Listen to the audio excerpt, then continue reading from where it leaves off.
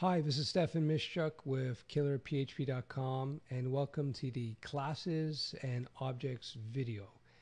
This video is just the last bit of theoretical videos that we're going to go over, and this is a short one before we actually write some real classes. The reason that I'm doing this last bit of theory is because I want to be sure that when we actually start writing our own classes and objects in object-oriented PHP, that you will hit the ground running and you have at least the basic theoretical understanding. Again, this is going to be a very short discussion because, like you, theory bores me to tears. So let's get to it. I'm now briefly going to discuss some of the concepts that I wrote about in the PDF Classes and Objects in PHP. You can find this PDF at killerphp.com. Just do a search for PDFs and look for Classes and Objects. You'll find it there. It will give you the background material required to be able to start creating objects in real code. But for those who are not big readers, I'm going to quickly go over some of the key concepts that I write about in that document, so that when we do actually start creating our objects, you'll understand it. So let's get to it now. In a nutshell, when you're writing object-oriented PHP, you're actually creating a series of programmatic constructs called objects, thus object-oriented.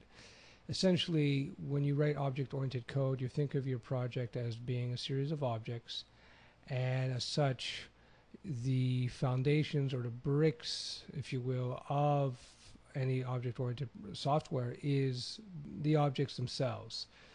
So how do you create objects in object-oriented PHP? Objects are created by first creating something called a class.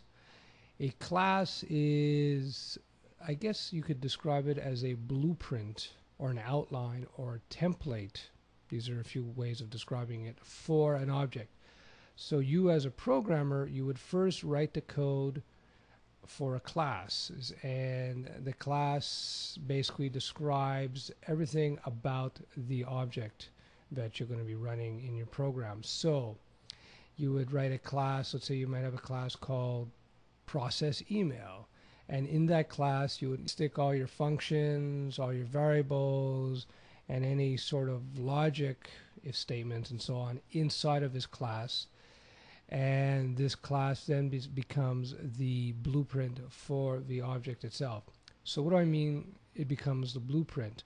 Well, essentially, you as a programmer, you write your class, and then what you would do is you would tell the PHP engine, again using some code with some special keywords, to actually use that class / blueprint to actually create living, breathing objects in the PHP memory space, memory on the server. So in reality, you as a programmer are not creating the objects, you're creating the classes, the blueprints, you're the architect, and then you instruct the PHP engine, when the scripts are run, to actually create the living, breathing objects, if you will, from your classes.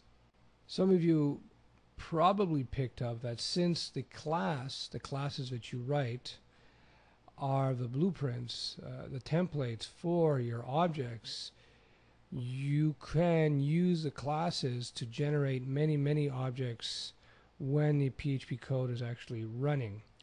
We'll get more into that later, but that's one of the powerful aspects of object-oriented programming, where once you've created your class, you can create many objects from that one class and do all kinds of funky things with it. Again, this is, I know this is kind of nebulous at this point, but when you actually start writing the code, it will become totally clear.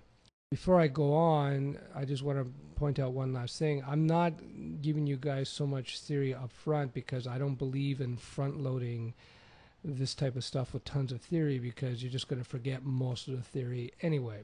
So what I prefer to do is to give you the minimal amount of theory so that we can get right into it and actually start writing code and building objects and writing our classes and so forth. In our next video, we're going to sit down and write our very first PHP classes, and then from those classes we're going to create or generate objects using the PHP engine, of course. Ciao.